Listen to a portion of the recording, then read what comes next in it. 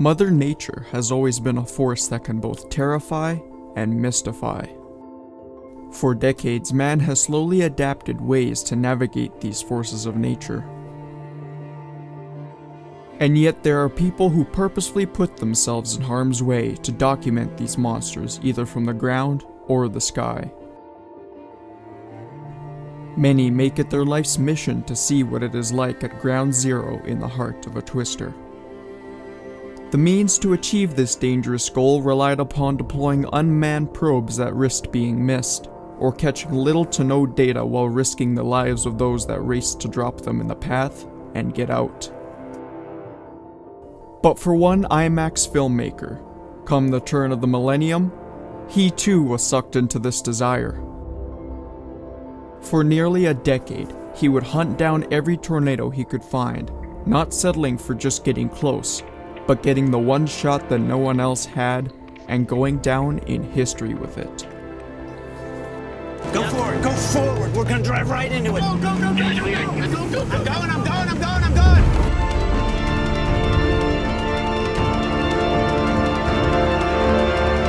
Deploy the cannon now!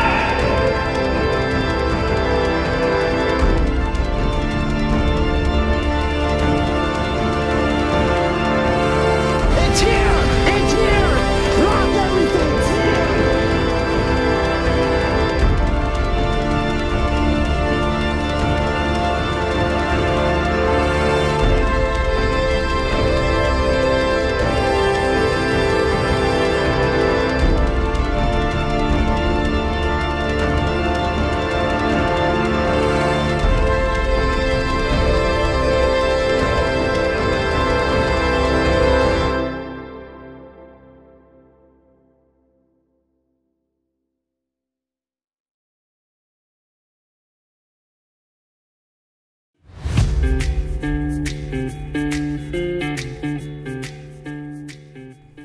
Born in California and the son of famed filmmaker George Casey, Sean would be brought headlong into the world of filmmaking early in his life, which would slowly begin to expose him to the elements of the world. Helping his father in films during the 90s, Sean began to branch away to do his own work, filming nature at its most extreme using his father's camera.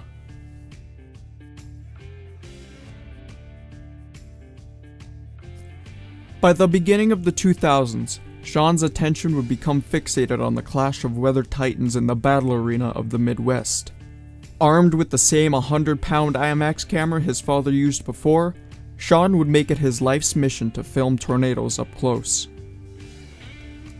Utilizing just about any vehicle he could get his hands on, Sean would push himself to get the ultimate shot.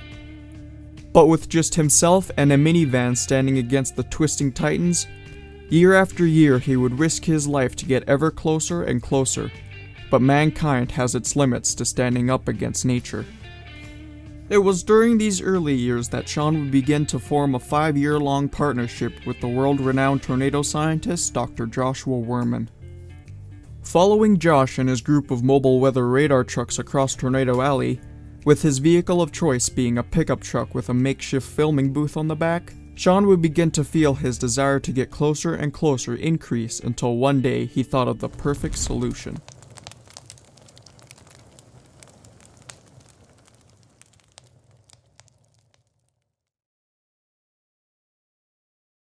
With limited funding, risking both the future of his career and his relationship with his family, Sean would set out to gather what he could to build and finish the vehicle to achieve his mission. Well, like any good American, you have a problem, you build a tank, right?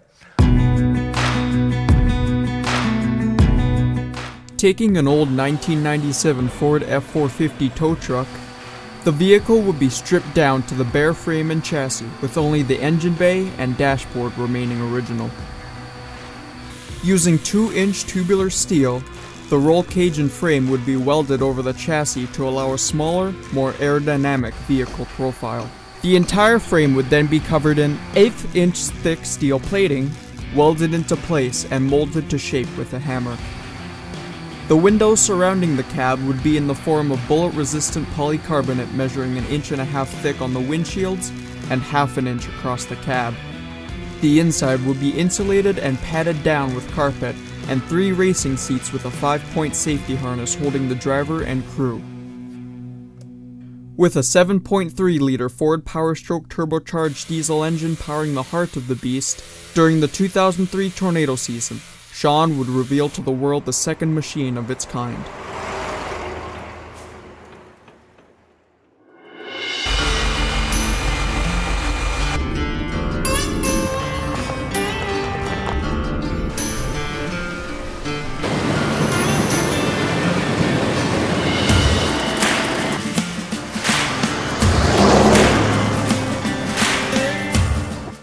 Referring to its name as the acronym that would become linked to all vehicles of its type, he would come to call it the Tornado Intercept Vehicle, or t.i.v for short.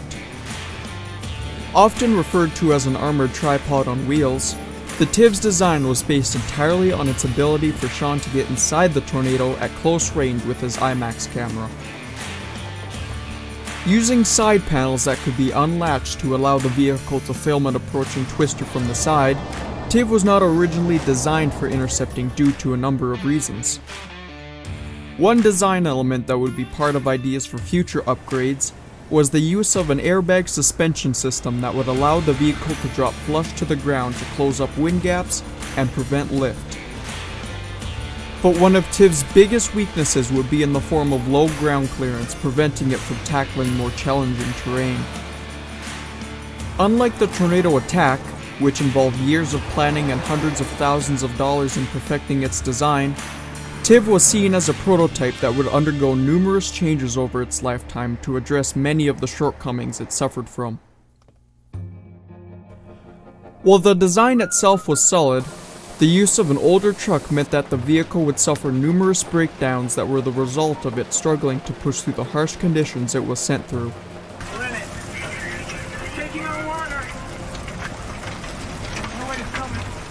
Paired with its low ground clearance and lack of 4-wheel drive, even in perfect conditions, dirt roads were often t.i.v's Achilles heel, causing Sean to miss numerous intercept chances.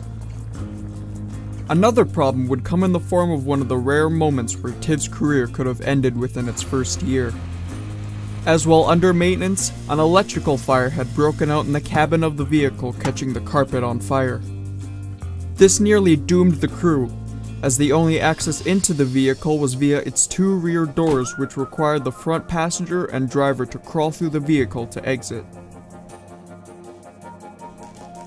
These downsides would push Sean to further upgrade the vehicle's safety, with the addition of a forward passenger door to allow for direct access for the forward crew, and 2 roof hatches to allow for observation and escape.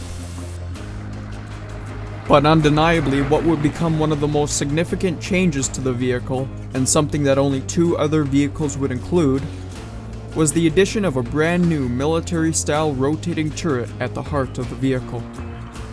Added to the vehicle prior to its 2004 season, the turret's purpose was to allow Sean to film in full 360-degree view, regardless of what direction t.i.v was pointed at or traveling in.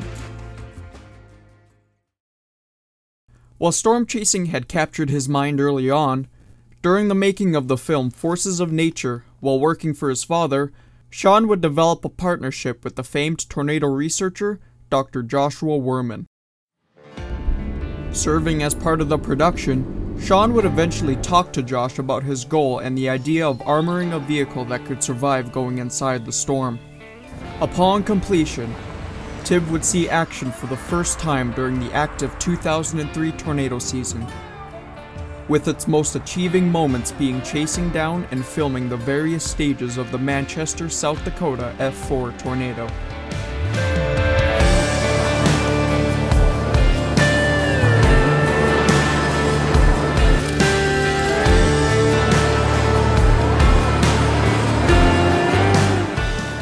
At the time, t.i.v was designed only to get close to a tornado while filming broadside.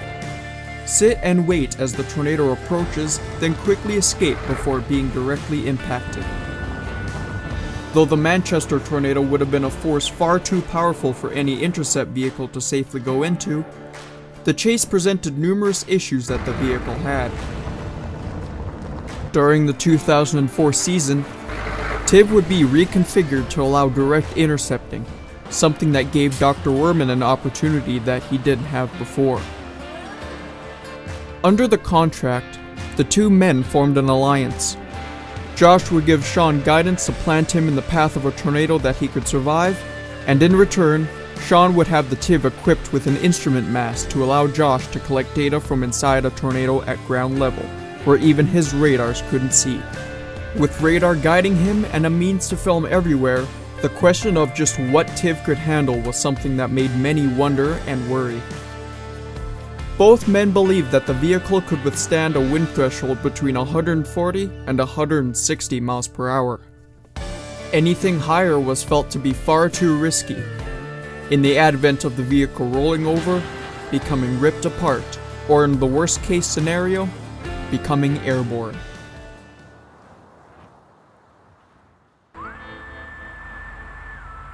Their mission would eventually garner the attention of different people.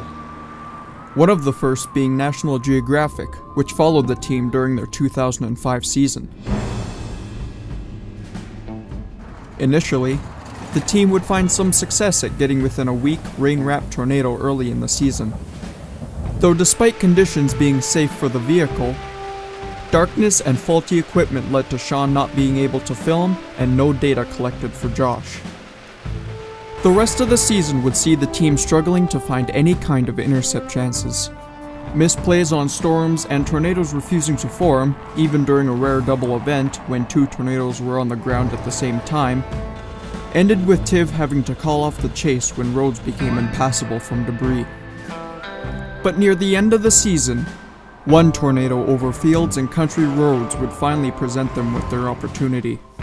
The chase team would find themselves in the middle of western Texas after a season that, for t.i.v, had bared little fruit for Sean's IMAX mission.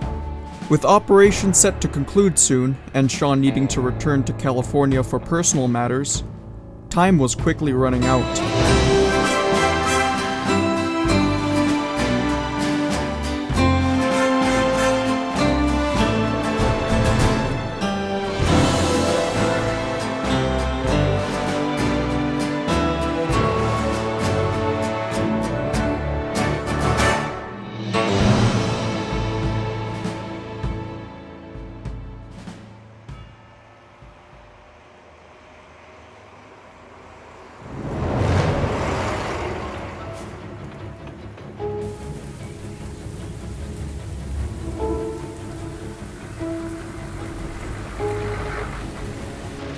As part of a 4-day tornado outbreak that spanned from Kansas to Texas, on the 4th day of the event, 14 tornadoes would spawn down from the sky, with 11 being in Texas itself. Though all weak in nature, one that traveled in a very strange southwestern direction in Kent County to the west of Jayton, Texas, would give the team a perfect chance. With the tornado touching down around 6:17 p.m., Josh would direct t.i.v west down Road 1228. Approaching from nearly head-on, t.i.v would hold its ground as the nearly invisible funnel approached them down the road.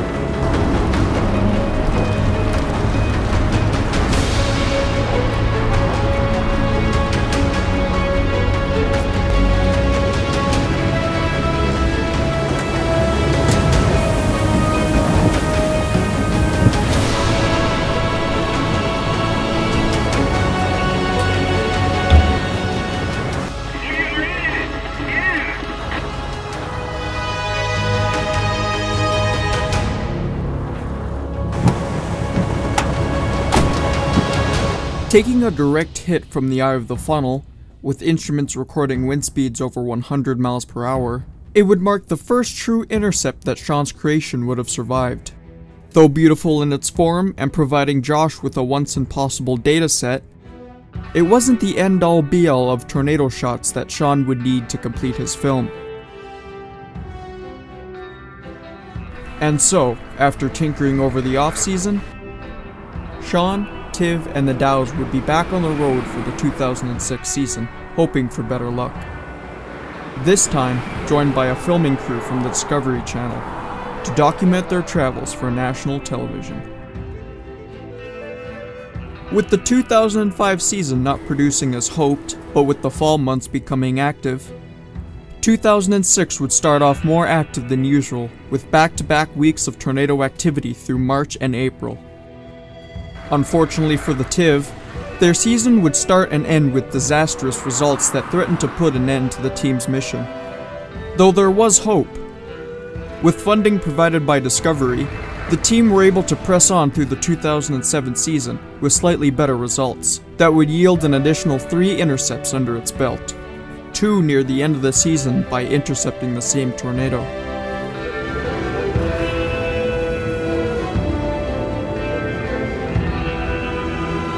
Josh, what do you think about t.i.v's location? It's crossing the road now, t.i.v. Okay, now, can you go forward now? Go forward. Go forward. We're gonna drive right into it. Go. I'm going. We're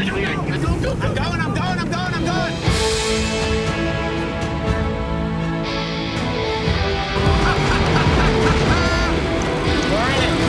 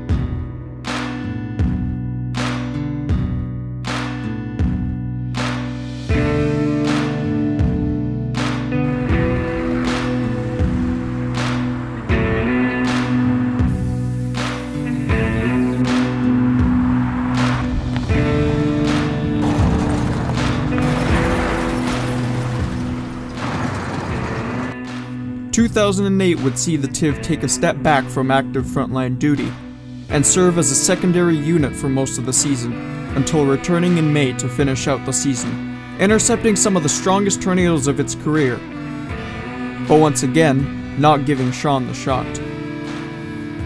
But by 2009, the t.i.v would begin to show its age as the vehicle would be held together by patchwork.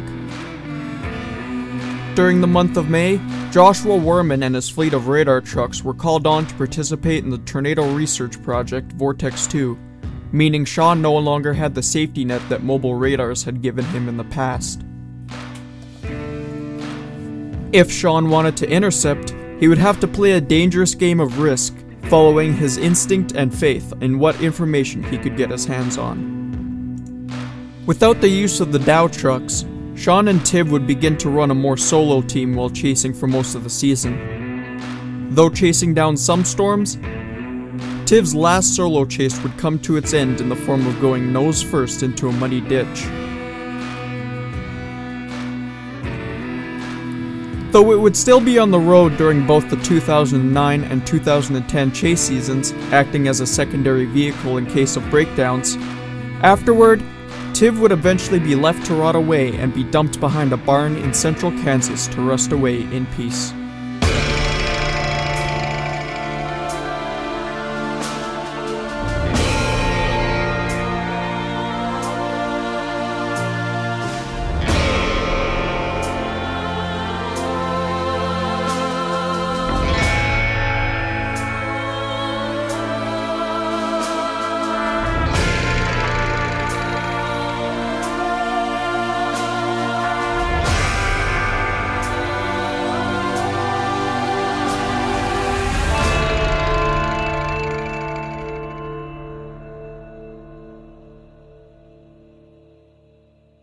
But this was not where t.i.v's story ends.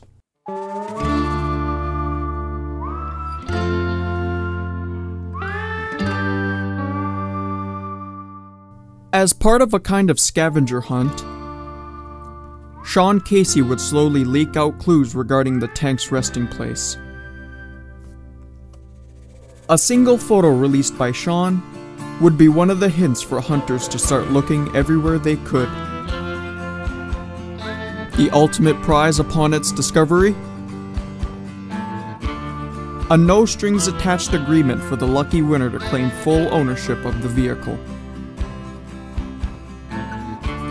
And in 2019, the announcement came that the hunt was over and would reveal to everyone t.i.v's new owner, Robert Clayton. Per his rules, the first one to find it got to keep it. I was like, per his rules, I own t.i.v now.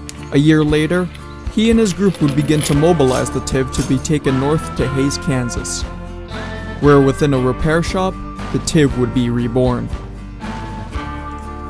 Planned to be rebuilt as a fast deploy interceptor, t.i.v. 1 would receive refreshed armor, with the engine being rebuilt to achieve greater speeds than before. Gone were both its grey livery and claws, and in its place, a black coat of paint with fast deploying spikes. Though since its big move, not much has been done to the vehicle aside from minor cosmetic work such as the removal of the frosted windows.